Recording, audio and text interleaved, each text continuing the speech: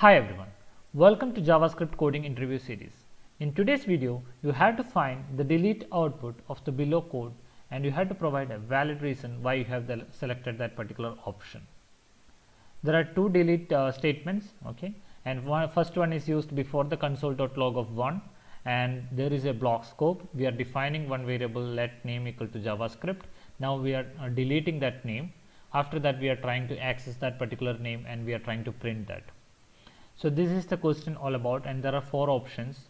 In the first console.log we will be printing the first option is 1 and the second console.log also will be printed, that is JavaScript, and the second option is 1 will be printed but there will be no logs for the second during the second log, and the third option is there will be no log for the first one, and the second one when we are trying to access the name it will be undefined, and the fourth option is there will be no logs for the first one, but when we are trying to access name there will be a reference error and it will throw name does not exist. So please try from your end and see which is the right answer. So let's try from our end and see what is the output we are getting. I have this particular script available in test.js file, and this particular script I am calling it in the index.html as you can see here, okay.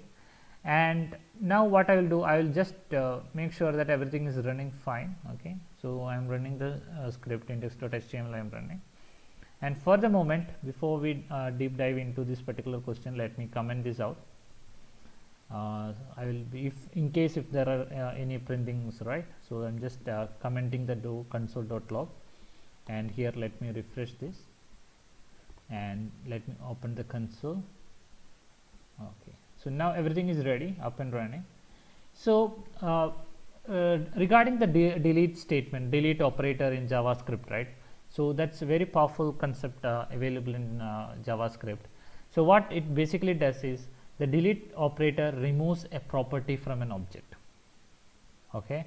And if the property's value is an object and there are no more references to the object, then the object that held by that property is eventually released automatically, okay. So to give a brief insight, I am having one example. I am having an object tutorial, okay.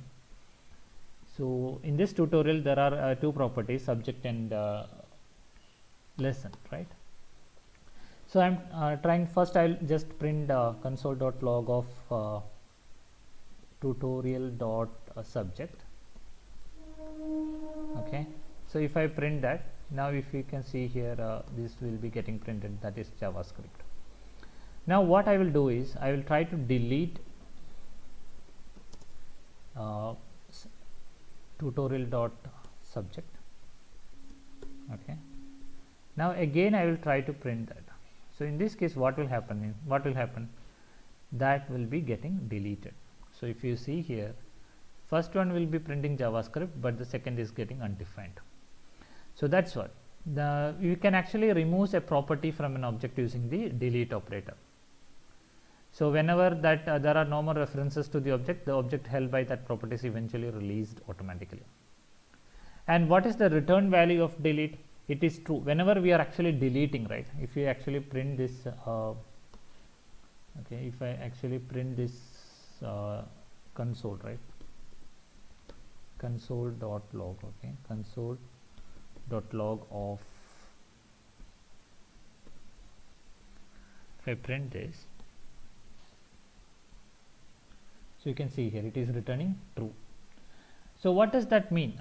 So the return value is true, okay, return value is true, and for all cases except when the property is a non-configurable property, in which case false is returned in non-strict mode. What is non-configurable property? So if I am having one particular variable, okay, I am having a var is actually present in global scope, var details equal to test, and if I try to delete that, okay, var details, I am trying to delete details, so then what will happen? So if it is able to delete, that will return true, but if it is not able to return delete, then it will be returning false. So in this case you can see it is false. So what's happening is, so var is actually present in the global scope and by default it is non-configurable. So whenever a property, even if it is in the object, and if it is configured as non-configurable, if you are setting it as, when you are defining the property, you are making the configurable as false, then you will not be able to delete that. Okay, so that's what it is mentioning here. So whenever a property or whenever a property is non-configurable, that cannot be deleted and it will be returning false. So that's about delete operator. So in this case, how it will work? Okay, so in our case, how it will work? So we have discussed about delete, and we have to see. And delete actually for this particular statement, this is a statement. Okay, delete console.log of 1. So in that case, for the statements, actually delete will not be having any effect, and this will be printed as it is. Okay, so you can see here I am just uncommenting that console.log of 1, and you can see that it does not have any impact. The delete is not having any impact, and 1 gets printed.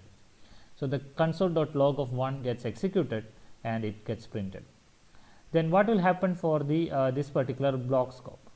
In this block scope also, you are mentioning let name equal to JavaScript, and you are trying to delete that name. Okay, but what happens here? So name is actually it will not be getting deleted. Okay, so let name equal to JavaScript, delete name. So that is not it's not non-configurable, and it's it will not be getting deleted. Okay, okay, this is not, this is a variable, just a variable, and you cannot delete that. And if you print that console.log of this one, so then again you can see that that also gets printed. Okay, so both are actually like you can say that it's an on non-configurable property, and it is returning false. Okay, so whenever if you want to delete a property, and if it is configurable, in that case the property will be removed. So even if it is in a global scope, and if it is, we are configuring say, if it is making as configurable, then that gets deleted, otherwise it is not getting deleted. Okay, so in this also it is non-configurable, and you cannot delete that. So that is why it is when you are trying to access that name, it gets printed. So the option in this answer answer is like A is the correct answer.